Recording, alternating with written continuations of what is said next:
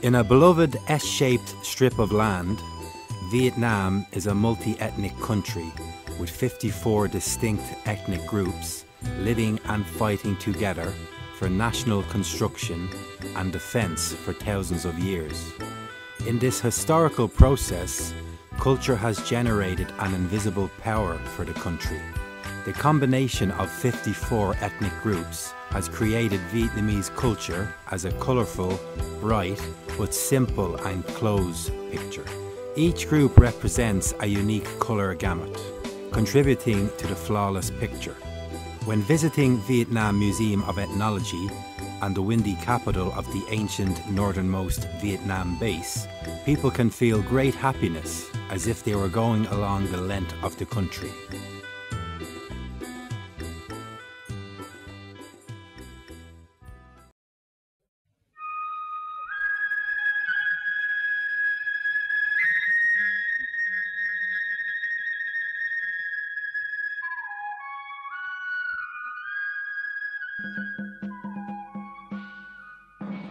The valley region is the cultural space which is transferred between mountainous areas and northern Midlands Delta. With the characteristics of the valley basin, which has the river system winding the mountain and creates small alluvial rivers, are favourable conditions for the development of agriculture. The valley region is also the oldest settlement location of Tay ethnic groups. In this period, we focus on discussing about the culture of ethnic groups such as Tay, Nung, Zai, Lao, Lu, San Chai, Bo I, Sing Kong, who are living in the valley region. The valley region stretches from the provinces of Bac Cat, Thanh Nguyen, Tuan Quang, Quang Ninh, Yen Bai, Lac Son, Cao Bang, Hoa Binh, Sin La, to the west of Thanh Hoa, Nghệ An province.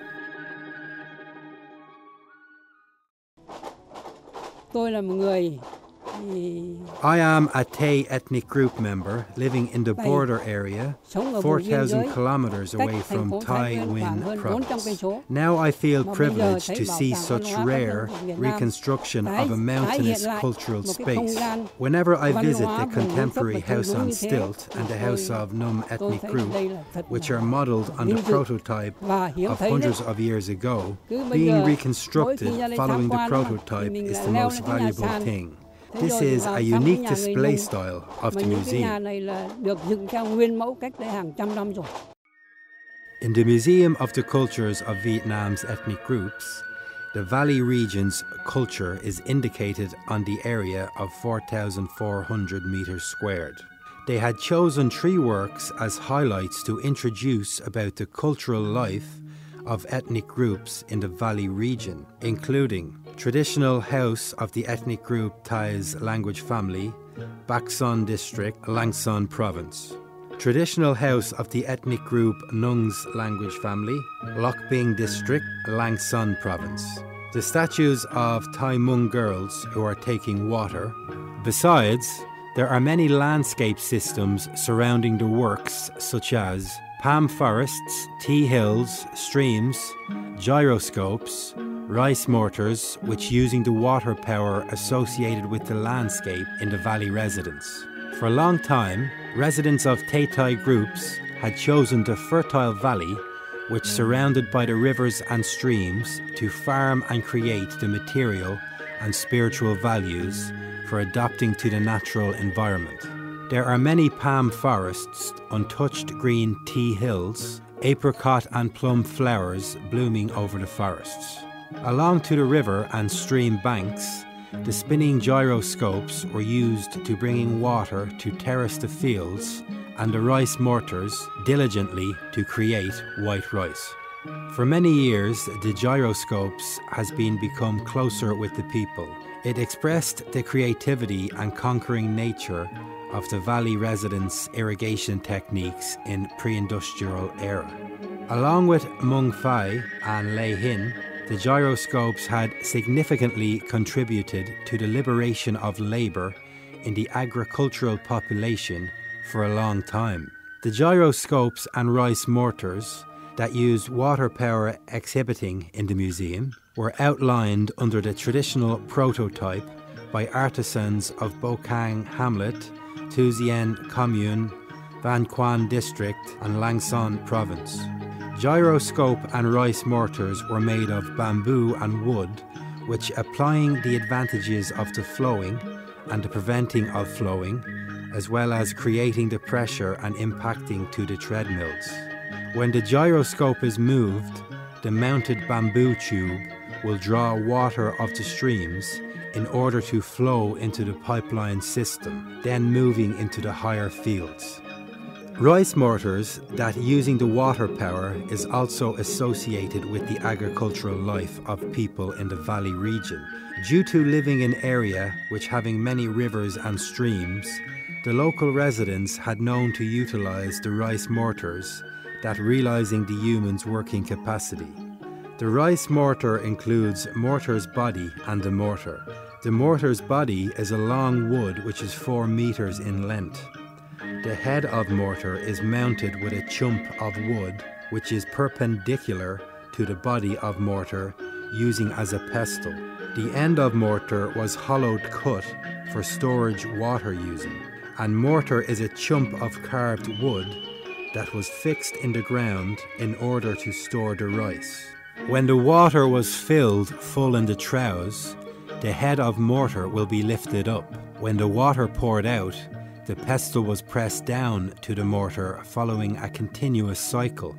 Besides, there was a cluster monument of groups of Tay Thai and Hmong's girls who were taking water. These monuments were designed vividly by Hu Ming Huai, an old artisan and otter.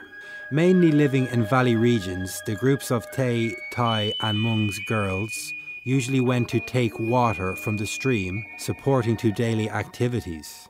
The traditional tools which are used to take water were large bong tree tubes, with one a closed end and an opened end. It's used for ladling the water. When the tubes were full of water, the girls had put the tubes into baskets and then came back to their homes. In the Museum of the Cultures of Vietnam's ethnic groups, the traditional houses of Tay ethnic group were considered as an important highlight on the campus of the outdoor exhibition. Tay people often built their stilted houses at the foot of mountains and hillsides. They loomed behind the spreading palm trees. In the afternoon, the stilted houses were bloomed in the blue smoke that covered by the peaceful forests and streams. The traditional house of Tay people in Northeast mainly popular with type of stilted house that included 3 rooms and 4 roofs. This object in the museum is modelled on the architecture of the house of Zung Kong Quat. Zung Kong Quat is Tay people who, living in Tien Zhao Hamlet, Long Do Commune, Bac Sun District and Lang Son Province. His house has been built 1 year ago. The framing systems and trusses made from the precious timbers such as lim, nien, etc. The farming systems and trusses made from the precious timbers such as lim, nien, etc. The floor was covered by laminated wood. The roofs were thatched with yin and yang tile. The floor was divided into many bedrooms and living rooms. Above the roof there is a crawl space which paved by the plank. Tay people used this place as food storage. Previously, the downstairs had been used as a barn to lock buffaloes, cows, horses, pigs, chickens, ducks and goats, etc. There was an empty wooden plank floor or pounded vow bamboos used as a drying yard in front or behind of the house. Tay people attach great importance for using feng shui in building their houses. The stair was located at the gable of the house. The upstairs of Tay people always had 9 steps. They imagined that 9 was a lucky number. The images of staircase appeared in the poem. 9 steps of staircase were referred as 9 steps of mountains and 9 chords of love. These things took us to the stilted house, which contains its significance humanistic values. There always had water floor putting in front of the house, that using for washing their hand before entering the house. Water storage floor was also the place for men and women to meet and sing together in the moonlight nights. Tay people decorated their houses neatly. Ancestral altar was placed in the middle of the house to express the worship of descendants to the merits of ancestors. The altar was decorated with several characteristic motifs. The two sides were the bedrooms of family members. Tay people's chambers gate were decorated with distinctive brocade in shape of rhombic and flower. The draw shades room is used for making the privacy for each member. The two left sides of the house were the sons' bedrooms. The windows were used to put the weaving looms. By using the looms, the compatriots had created the products for serving humans self-sufficient lives for centuries. Furthermore, the sustainability of the looms and the textile craftsmanship in each family considered as the continuation of a beautiful and humanistic customs in Tay people's wedding ceremony. This ritual was called offering wet and dry towel. Old people say that a mother gave birth but the diapers had not been prepared. Therefore she took her bodice to wrap for the child. When the bodice got wet, she had to turn into the wet part and then seeded the dry part for her child.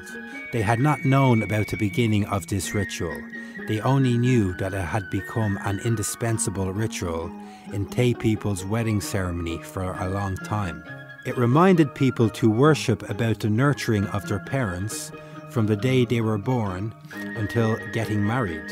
Thus, in the wedding, the groom could forget anything without wet and dry towel, because it demonstrates the filial piety of the children to the great merit of their parents. In Tay people's languages, the offering of wet and dry towel was called as sam cow. The towel was woven by the cotton fibers.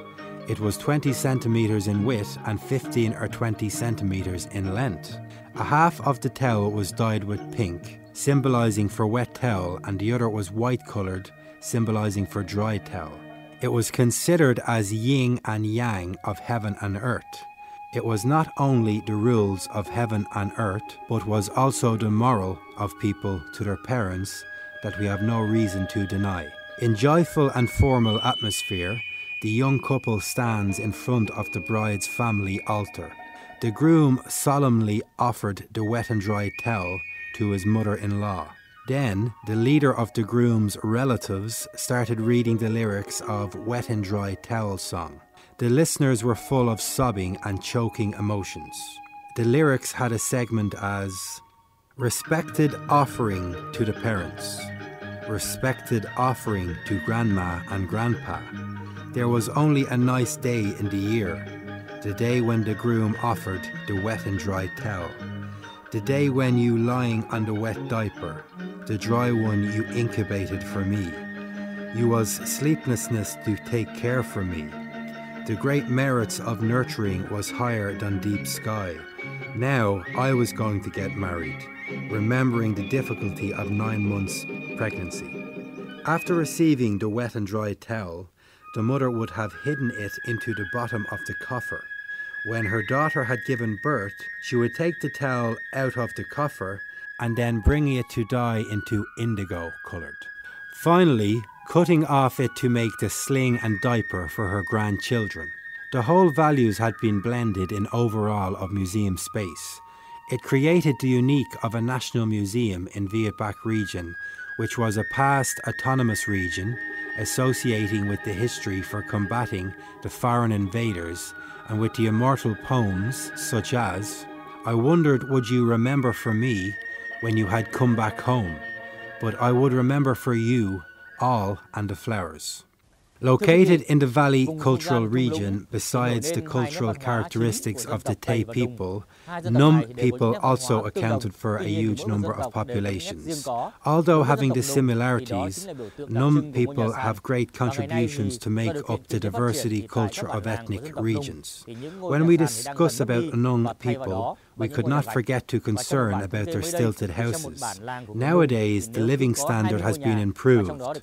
Many of stilted houses had replaced for tiled houses. When building a house, Nung people had to comply with the fairly stringent rules, as well as requiring the artistry.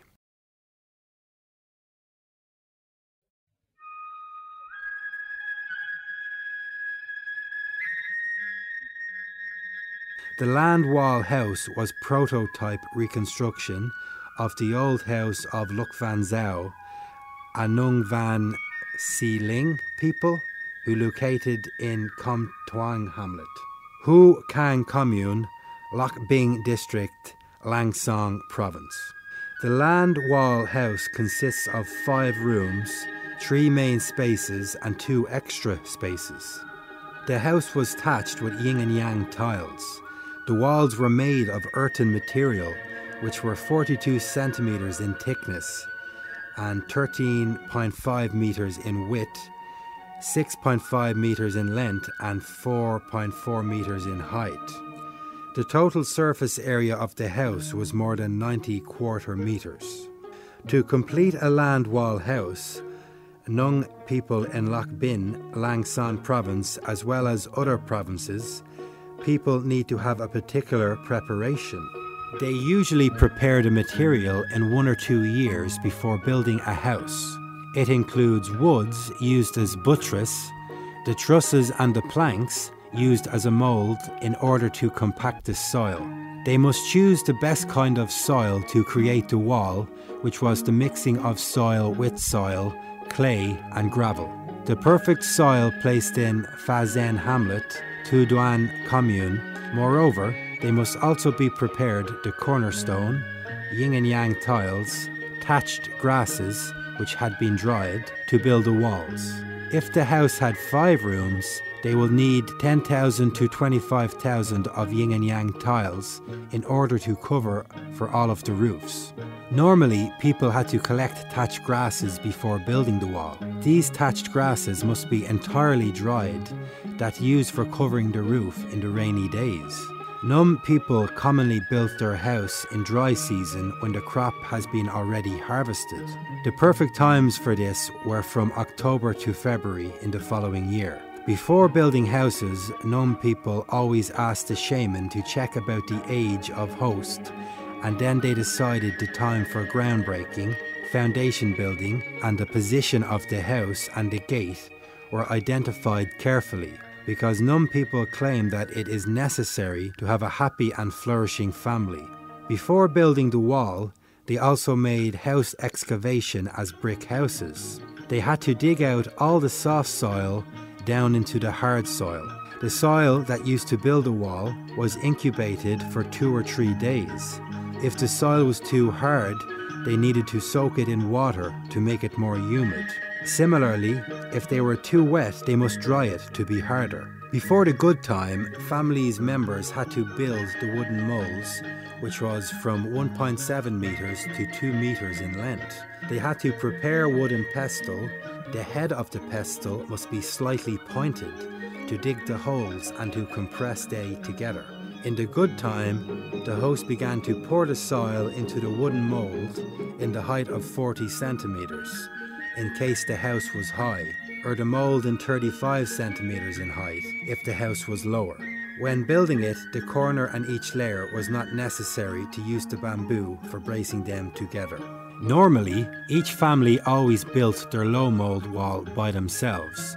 There was only the short-handed family that needed the great help from their relatives to complete the whole walls. Most of all families did not need the help of relatives until reached to the door. They always need a good technical and experienced people to help them. That because the gable of house was required to build lightly and the soil was thinner in order to prevent the collapse and oscillation of the house. It took 3 months for completing all the walls. When the walls were dried, they began to build their trusses. The spars and the transverse beams were the most important part that created a strong frame structure of the house.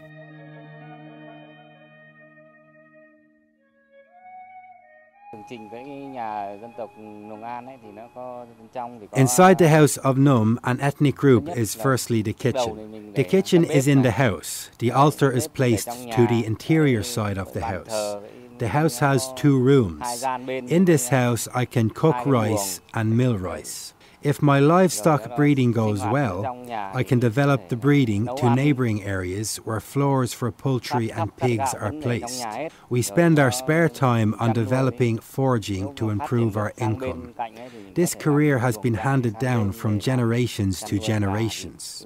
That's why I am going to teach my children how to forget so that it will not be lost. To have a good knife, good steel must be chosen first. Then a skillful workman is indispensable. From the first steps, when the knife is formed, the workman must be careful and skillful so that it will be sharp. Perfunctory work will result in chipped knives.